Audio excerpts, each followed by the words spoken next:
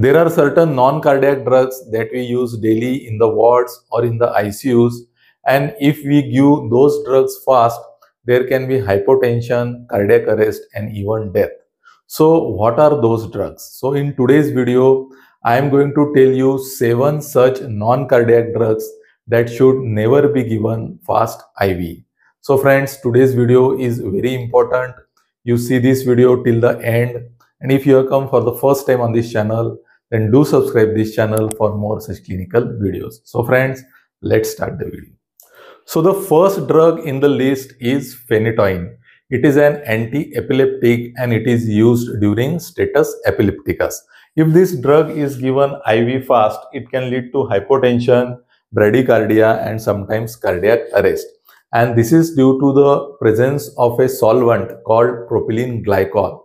And this propylene glycol can lead to vasodilatation and myocardial depression. Phenytoin can be given maximally at the rate of 50 milligram per minute. You should not exceed this rate. And you should always dilute this drug in normal saline and give it through the infusion pump. If you want a faster option, then you can give fosphenytoin, because fosphenytoin is safer and it can be given at the rate of 150 milligram per minute. Now the second drug in our list is vancomycin. Vancomycin is a glycopeptide antibiotic, and if you give this antibiotic rapidly IV, then it will lead to something called as red man syndrome. So what is red man syndrome? In red man syndrome, there is itching, flushing, hypotension, and erythema or redness of the upper part of the body, and this is due to the release of histamine. So to prevent or to avoid red man syndrome, you should give this drug at this rate. 1 gram of this drug, it should be given over or more than 60 minutes. And if there is a red man syndrome, you should stop the drug, give antihistaminic, and then start the drug very slowly. Now the third drug in the list is potassium chloride.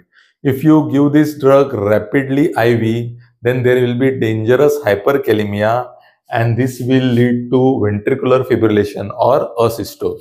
You should never give potassium chloride undiluted. And then what is the rate of infusion? If you are giving it by peripheral line, the rate is less than 10 milliequivalents per hour. And if you are giving the drug by central line, then it is less than 20 milliequivalents per hour. And you should always give this drug under ECG monitoring. Now the fourth drug in the list is mannitol, which is a osmotic diuretic. Mannitol is a hypertonic solution, and hence when it is given rapidly IV, it can dangerously increase the blood volume. And due to this, there can be pulmonary edema and heart failure. This drug is given at this rate, 0.25 to 1 gram per kg of 20% mannitol over 15 to 30 minutes. Now the fifth drug in our list is magnesium sulphate.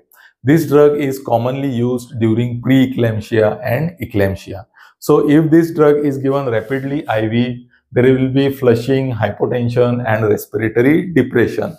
This is due to vasodilatation and neuromuscular blockade. So at what rate should this drug be given? So 1 gram of this drug should be given over for more than 3 to 5 minutes with monitoring. And what you will have to monitor? You will have to monitor the knee jerks, respiratory rate, and urine output. So now the sixth drug in our list is amphotericin B, which is a antifungal drug. If this drug is given rapidly IV, there will be fever, rigors, arrhythmia, and hypotension. So this drug should be infused over 4 to 6 hours with pre-medication like antipyretic drugs and antihistaminic drugs. And if you are using this drug, then you have to daily check for the renal function and the electrolytes. Now last but not the least are the drugs that we commonly used in the wards during the treatment of iron deficiency anemia, and they are the IV iron drugs. So if these drugs are given rapidly IV, they can lead to hypotension and anaphylactoid reactions. So what is the rate? So if you are using iron sucrose, then you should give 100 milligram of this drug over 10 to 15 minutes. And if you are using FCM, then you should give 1 gram of this dose over more than 15 minutes. and you have to always give a slow test dose before giving the actual dose. So friends, in this way, these are the 7 non-cardiac drugs that should never be given IV very fast. So next time, whenever there is an opportunity for you to give these drugs IV, always remember the maximum rate recommended for that particular drug. So friends, if you like today's video, give it a like, share with your friends, and if you have come for the first time on this channel, then do subscribe this channel for more such clinical videos.